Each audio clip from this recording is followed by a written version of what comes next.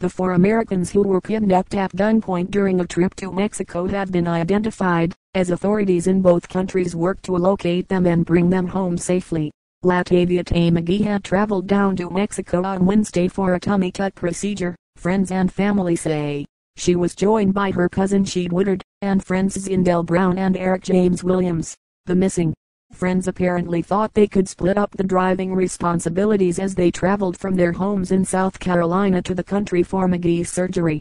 When they crossed into the border city of Matamoros from Brownsville, Texas on Friday, the day of the operation, they were attacked by a group of gunmen who apparently confused the tourists with Haitian smugglers. The FBI is now offering a $50,000 reward for the victim's return and the arrest of the kidnappers.